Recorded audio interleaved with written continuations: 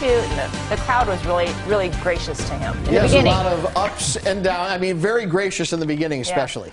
Yeah. A little less so as Right, once the game started. It was but I'm glad we got our losses out of the way early, aren't you? Mm-hmm. Yeah. Spectacular. Now we can just sail right to the Super Bowl. All right. Good morning, Vinny and Suze. Happy Monday, everybody. Hope you had a great weekend. Of course, everything's better with the Packers' victory. Here's a live look from our West Bend Tower Cam. And we have dry conditions all across southeastern Wisconsin. Starting to see the clouds breaking up a little bit and some moonlight out there as well during these pre-dawn hours. Looks like it's going to be a fairly pleasant start to the work week as far as sky conditions go, but get ready because it is going to be cold.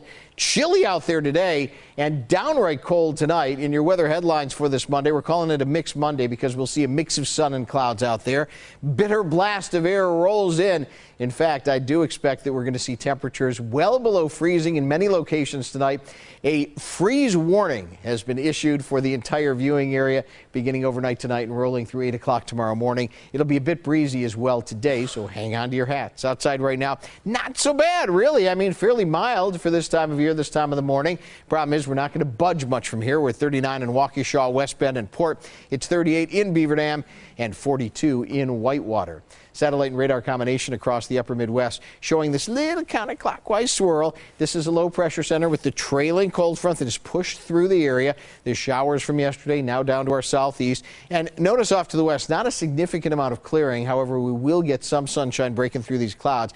The more significant thing is in the upper levels of the atmosphere, the jet stream diving way down to the south and allowing cold air to sink in with, it has polar origins. I mean, polar origins, right? Sinking down into the north central part of the U.S. So get ready for that cold air around here.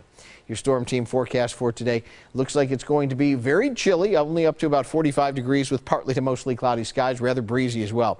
Tonight we're down to 28 degrees, clear to partly cloudy, and look for widespread frost, a hard freeze expected across the area, even along the lake. For tomorrow, partly cloudy, very chilly, up to 43 degrees. And for tomorrow night, we're down to 30. Still cold for this time of year. Here it comes, Milwaukee's one and only 3D HD 10-day outlook. And boy, it doesn't look like any big storms or significant precipitation this week.